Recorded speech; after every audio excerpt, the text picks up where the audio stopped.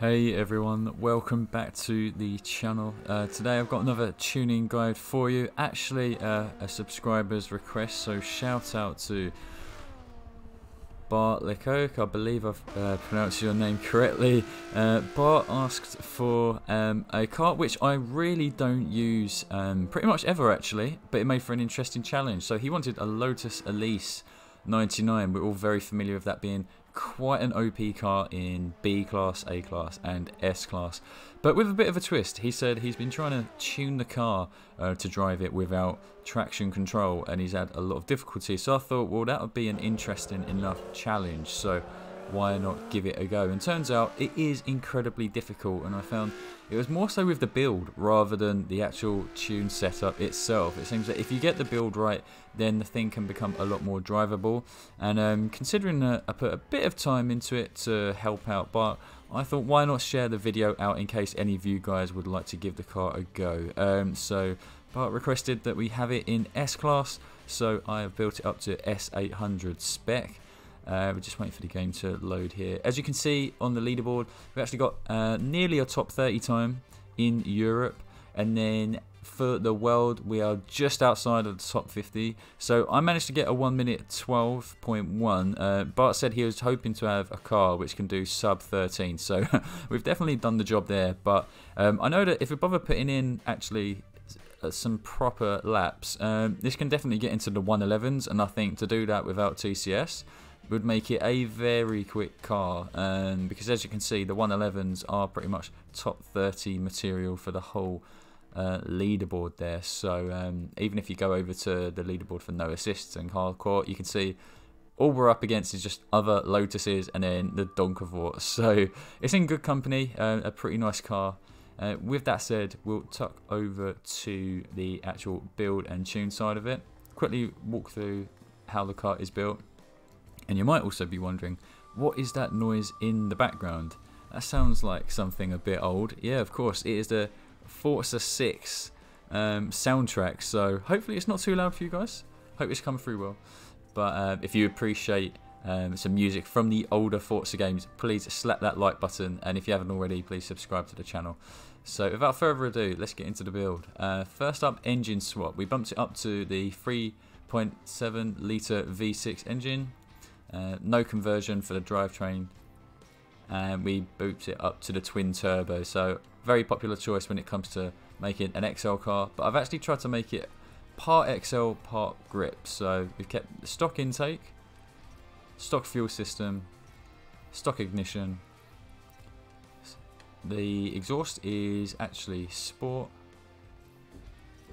stock camshaft, stock valves, stock engine block, stock pistons, stock. Oh, it was funny enough. You say stock, but it's technically a street twin turbo. So we have a twin turbo anyway. We've kept the intercooler stock, and we've kept the oil and cooling stock. Flywheel, we have not touched it. Over to the brakes. They are race. Then we have race springs. Oh, game's a little bit froze there. There we go. Race spring and dampers. Race front anti-roll bars, and race rear anti-roll bars, and then full race rate reduction. Stock clutch, street transmission. Don't really need the race one, as you can see it's a hefty amount of PI. Don't need to actually adjust the gears much. So yeah, pretty good. Sport driveline, and the race differential. Onto the tyres, this is where it gets interesting. So I decided to go with race tyre compound, and then it was the front tyre width where I was really having issues. So I initially went for a build that was maximum grip, so it had maximum front tyre width. Turns out though that, especially at a place like Catalonia where you've got a lot of elevation changes and camber on turns as well, I was finding that the car would simply rotate too much on corner entry and at the mid part of the corner. So it just made the car too sketchy, and it wasn't the type of thing I could tune out. What I found was that actually bumping it down, giving the front a little less grip, actually made the car a lot more consistent through turns. So that's something you'll be able to see in my replay on the leaderboard as well. We got upgraded rear tyre width. So as you can see, we went up to 6.4 handling. There are some builds like from THR Lightning which are actually around 6.3. I think Lee Campbell, he's got one at 6.3 or 6.4 as well, and that's like a ridiculous build. It's super strong around tracks like Nürburgring GP. But this one I think is a great alternative. It's one that's a bit more handling orientated, so you can take it around tracks where there's some more longer turns, because this is typically the type of car that would die or suffer a lot when trying to deal with longer radius turns. But I think this one handles really nicely. And then onto the rim style. You just go a few down, and it's the RG2, as you can see right there, that gets us in. Have not upgraded the rim size. I did try it and there was no benefit to it. Same goes for the rear rim. And then last but not least, race front bumper and race rear wing. Let's now tuck into the tune. So tyre pressure 27/27, gearing is stock. Onto the alignment, so the front is -1.2, then the rear is -1. Onto the toe, 0.0 for the front. Rear toe though, -0.2. Quite interesting, but as I mentioned, this car has so much acceleration, and if you're not using TCS, it can definitely be a bit difficult to keep the car in a straight line as you're exiting turns. So that's why we've gone with that. Front caster, we have gone with 7.0. Onto the anti-roll bars. As you can see, we've tried to set it up for a bit of understeer, but not too much. So we've kept the front anti-roll bar slap bang in the middle at 20.07. Then the rear we have brought all the way down to 12.1. This particularly helps on corner exit, as well as corner entry to some degree, but it's corner exit where this makes the car just a bit more stable. But either way, you need to be really patient on the throttle. Springs are set up for understeer, and this is really to help throughout all the parts of the corner, as well as just straight line grip as well, so the car can actually put all of that horsepower down, because it's a lot of horsepower for a very light car. So front 481, rear 319, and then ride height we have just put it all the way down to the bottom.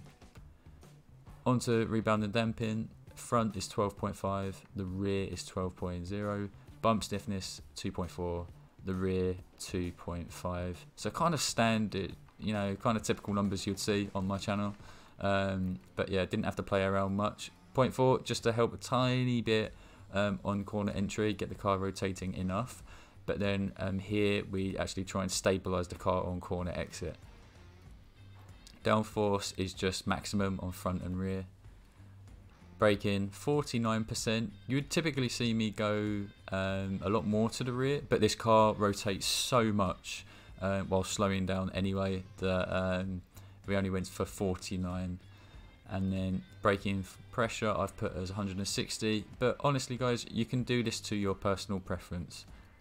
And then last but not least, the differential. You'd be thinking, what the hell is this guy doing? Has he never tuned in his life before? But I'm telling you, this car without TCS, it is definitely a challenge to keep running together. So truth of the matter is, I just found that bringing the acceleration diff all the way down to 50% really helped on corner exit, whereas bumping the deceleration up to 50% really helped on corner entry. I'm telling you, I've never done this on a car. I've never put a decel diff so high.